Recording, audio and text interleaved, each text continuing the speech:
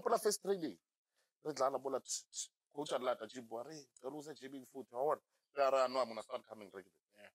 Sharp. I think we had another training session. Then we went to play the game. I get just straight. Starting more line up. I give my word. Maybe leave you alone. Maybe introduce the show. And then you come 5 minutes late. No, that time I was early. Then when I was a star player, I was coming late. Then Spearman must take it off. He knows Spirit. I still want to bring Spirit. I want to hear all the stories and about that's also the Spirit. Yeah, I was so pleased. Nasha interview everything Spirit. I thought it's the same one. Oh, he was in Pretoria. That's a cherry with what never work up music. It's about the stuff. Hey, ladies and gentlemen, welcome to Kick Off Culture, bringing you nothing else but the purest, not the fella greatness. Get more night, the new 2024, new year, my friend, to bring you great things, like a sort of Jim Joman, I'm Jomo, Jaka, Tshepo Matsemela. I'm not alone, I'm with my partner in crime, the black of the berry, the sweet of the juice.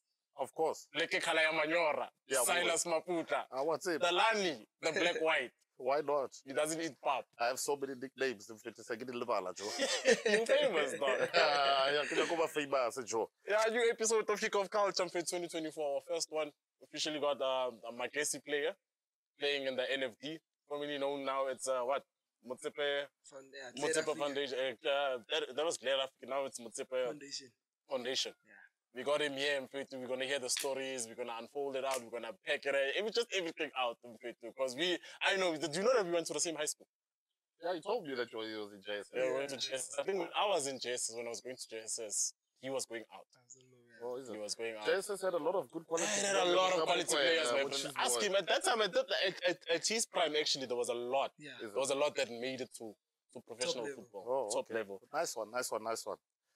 It's just not only us, my friend. It's my camera shoot back on my talk behind the scenes. It's Sandu Sela Nobani, Maselan, Panama Chain, Panama 2K, Kirvoda, bringing you nothing else but the purest without the friend greatness. So let's just unpack it, Jobo.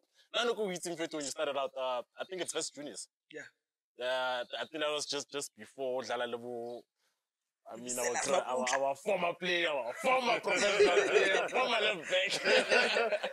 How did you graduate to go to West Juniors after that? Yeah, firstly, I would like to thank you guys for having me on your show. It's quite a pleasure. Football, my career started at a place called Bosman Field, not far from where I grew up, Langlachte. At the age of 8, I started playing for a team called Kureti. And then from there, fast forward, I went to Florida Albion, played there for 2 years, still under 11. And I relocated to Cosmo City, and then I started playing for Wits Juniors, where they scouted me while I was playing for Florida Albion, under 13, 14.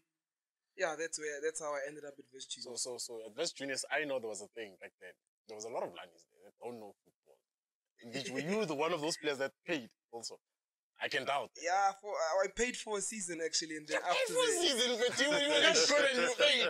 Yeah, so if you want something that bad, you do anything for it. It was a passion at that time. Yeah. So I paid for that season, for one season that I got there, and then from there I didn't pay. Actually, they saw that I'm Jomanum Nati. That's what I do. As soon as they know you're good, I'll support that. Oh, okay. Jomanum Nati, I no more payment.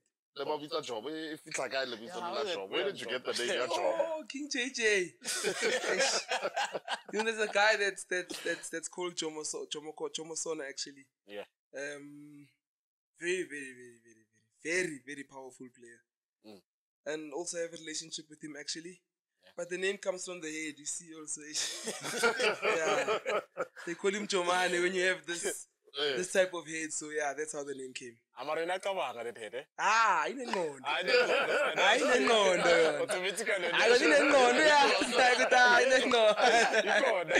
Yeah, so that's how the name came up actually, through the head guys, so yeah. So how long were you at Wits for?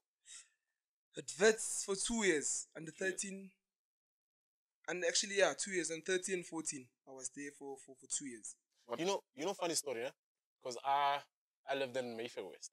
So I always used to see Jomo working at JSS. Yeah. And we thought JSS kid, crossbed, Spor. It's a long hill before getting to Brixton. Or Brixton. Then you have to go to Campus Square. Campus Square. Down. Then now it's Max Park. Up again. That's something to like every day, almost every day. Yeah, it was actually an everyday thing until Friday. Is it? Yeah, walking from school to the soccer field. Like he says, it was a very long journey. Yo. But it shows that football was just journey. everything that you know. It was out of passion, out of the heart. Not a lot of people would have done that, you know. Yeah. I mean, like 2 days after, my friend over here would have quit. Like, nah, fuck football. I don't want to go there anymore. Actually, I went to transfer there. Okay, whatever. What you don't understand, I remember we were at school, and then after that, the guys were like, hey, there's transfer there. So I think it was a Tuesday, Wednesday, so Max Park. I went to Max Park sharp. Walking. Yeah, walked. Because it was straight after training, so my school was in Auckland Park, so it wasn't far. Yeah. When they vela the little vela culture, okay, can I try the guy right now, what? And you guys are not gonna believe sharp. He's already doubting himself. It's a story. No, after sharp, the coach is like, you know what? Okay, I'm gonna need you back. I like you. I like your left foot. And a unique left foot. I like your left foot the way you use it. I want to have the energy. 1, 2, 1, 2, 1, 2, 1, 2. Okay, sharp. So I got home. I was like, okay, I'm about lady. The situation is this. I'm not going to be training only on Tuesdays and Wednesdays.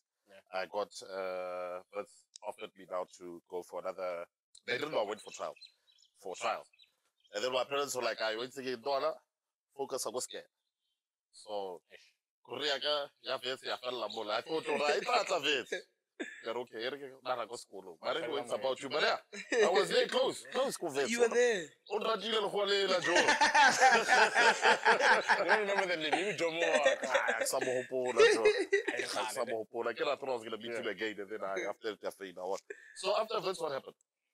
Yeah, after Wits, and then I was playing there for Wits. I've got a call up at a Vodacom team, which not everyone will know actually how this happened. So it was off season at Wits when we closed, and then the same coach that coached me at Wits took me to his court, like where he stays, El Dorado Park.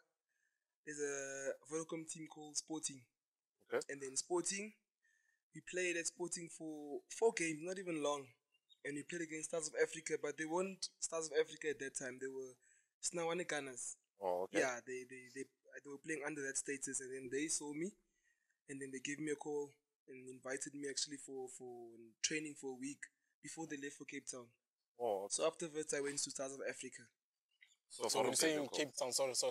When you're saying Cape Town, you mean for the Bay Hill? Yeah, for the Bay Hill tournament. That's because I was still young and they needed that's players. A benchmark for a lot so of it's a very, very big tournament. Also, like he said, it's a benchmark for a lot of players. A lot of players came through that tournament. So yeah, that's how it ended up. Oh, okay. Yeah. And then it was Farouk who gave you a call over there. And then it was Farouk who gave me the call and said, you know what, please come and let's see you for a week. How did the trial go? So it was a whole week? It wasn't actually a week. He actually wanted me. It was just for me to gel with the team that's going to Cape Town. Is it? Yeah. Oh, okay. Lekker. That was lekker. So you just get into a team, you're going to Cape Town? Big things. Same time, Cape Town. Yeah. And excited with. But I went to the bus. That's the thing. That was. It was a long trip. But I was there. You were there. I was there. And do you remember any players that played or retired or? Yeah, I played with big players, bro. Luther Singh. Yeah. Skurus. Ulema Raisani. Mandla Mdungwe. Kafu. Mandla Mdungwe. Yeah. Tibang Pete. I played with those guys. Tlotele Pile. A lot of players played. It was a star-studded team, was. And how far did you guys go? Actually, we got knocked out in the quarterfinals. Bay is a tough cup. Yeah, it doesn't matter who you bring. It's tough. Yeah. It's tough. Like the cream of the crop, it's all there. They're all there in South Africa. They're all there. Yeah. They're all there. Quarterfinals, not bad, it was. Not bad, but we were actually robbed out because there's a Cape Town team. We played Santos. Santos. Oh, yeah. Santos, okay. In the quarterfinal at that time. So you can understand, alright. And then after Molo Afita, what's the Josie? Kafitla Stars in Petra Josie. I spent, because I was in grade 11, I spent another year playing under SAB team of South Africa. And then when I finished school, Farouk saw something special in me. And he actually took me to Portugal. That's how my Portugal journey started actually. I flew to Portugal, 5 of us. Oh, okay. And luckily, when we got that side, I was one of the players that they liked. And I played mostly all the games actually when I got there, which was something good, promising. Also, yeah, How long were you in Portugal for? For 2 seasons. 2 seasons. 2 years. You can say 2 years. The third year, I actually stayed illegal. I stayed illegal for the third year. My visa expired actually. Yeah, it was a bit tough because the agent left us there, and yeah, he was on his own route. You had nobody to report to, and no, I was reporting to Farouk, which he was this side. He couldn't do anything about it, but he helped us at the end. When we got to the airport, coming back for holidays, for pre-season, we paid actually a fine of 10,000 rand. Just for leaving. Just for leaving the country because we stayed there a bit of. We overstayed actually. Overstayed. Yeah, we overstayed our stay there. Just before you continue with the stories of Portugal, I want to know why it's good. JSS there was a lot of good players, especially Pirates players, and you were that good. You knew or or didn't you even think of joining Pirates on one end? You know, JSS and Orlando Pirates was the thing. It was a thing back then, bro. It was a thing. So I can't say I didn't want to go there. You understand? Because I saw the future here in front of me. I saw how they used to play, you know. My opportunity for me to be there also, like, I can be there. My heart was there at some point. Okay, yeah, fair enough. But, you know, God plans. Yeah, God plans, and look at you now. God's plans, and today, not bad at all, yeah. The women in Portugal, how are they? I mean, I've never been to Portugal. Have you been there, bro? I've been to Portugal, but I can see on Instagram. I just have a clear idea. I mean, you're a soccer player, you're going to Portugal. How is Portugal? The ladies there, different crave. Serious? Yeah, different crave. You know, Portugal, it's on its own. Beautiful country. Beautiful country. They're welcoming. Especially our color blacks. Like, the people love blacks that side actually. Like, there's no racism. That's a good thing. That's a good country to be at also, like, for a footballer.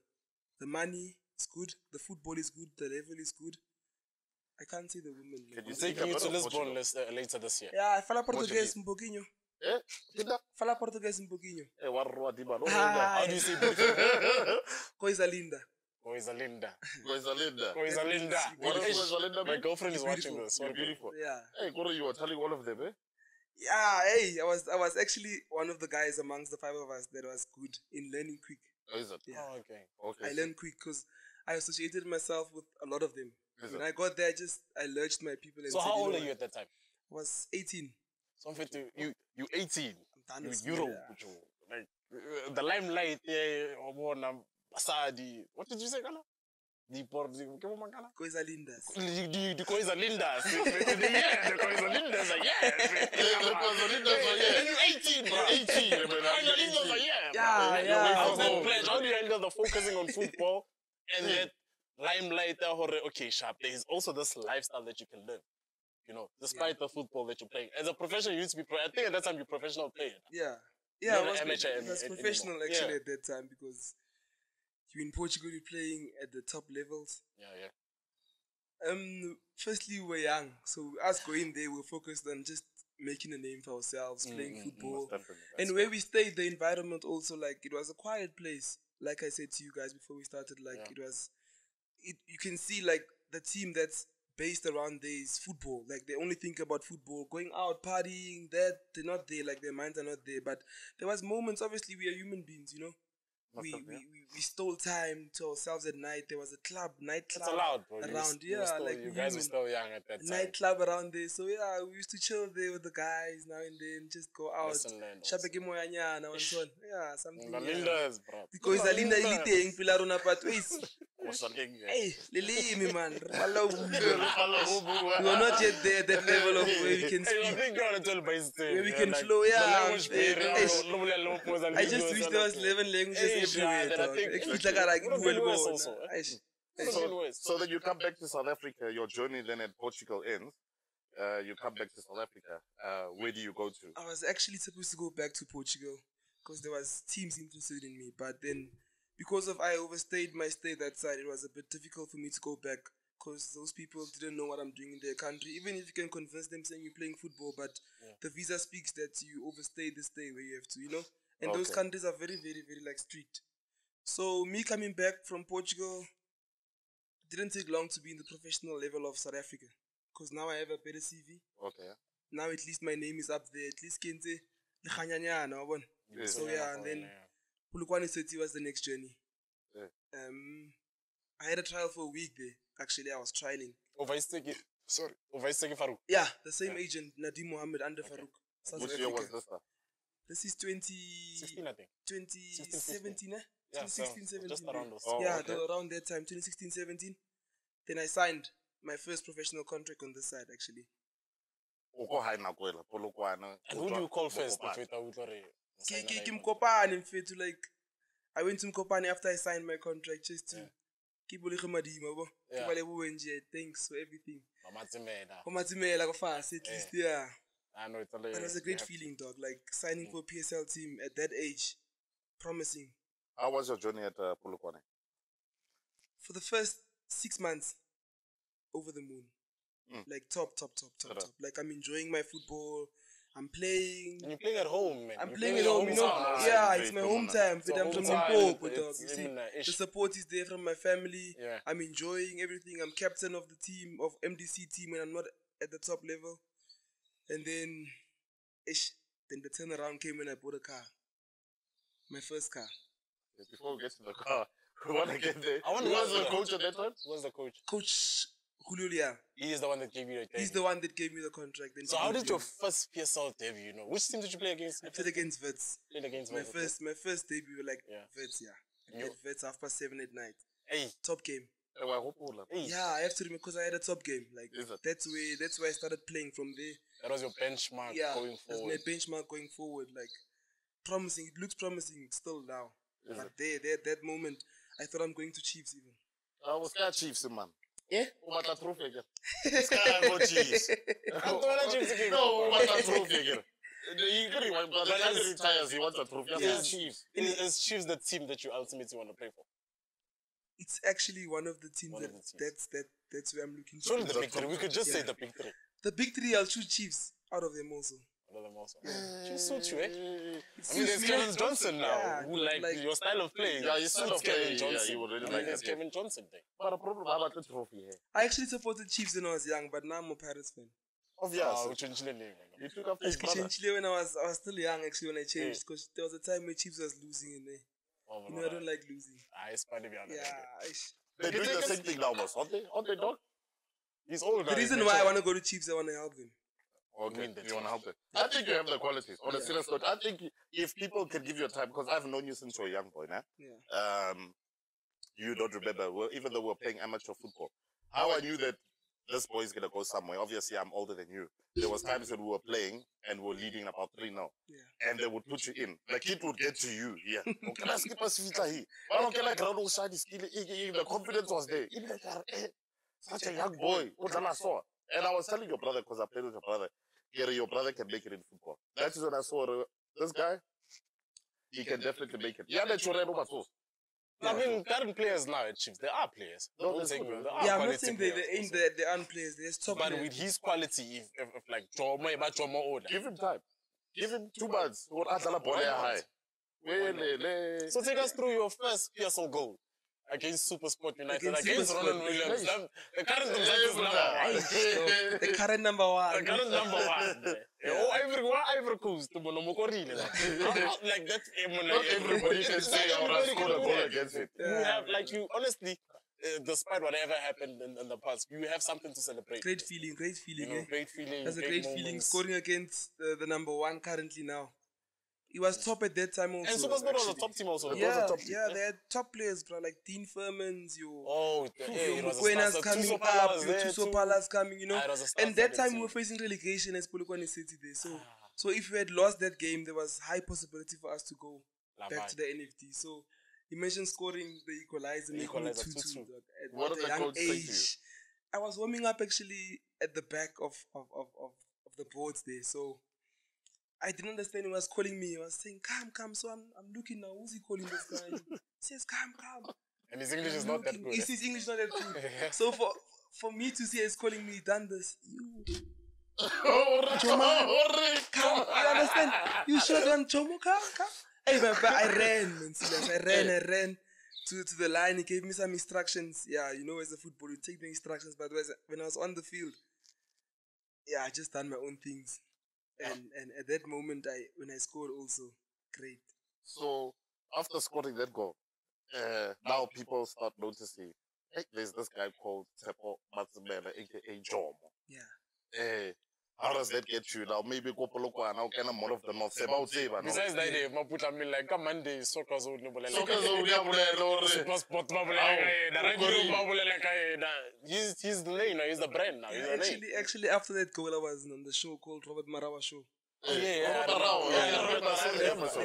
that's after my goal, so that also put me in the limelight worse. Like, so I'm working in the malls. People knew me, but now they really knew me. Like, okay, there's he now. Like, we can see him. I'm more now. I walk a molung, but yeah.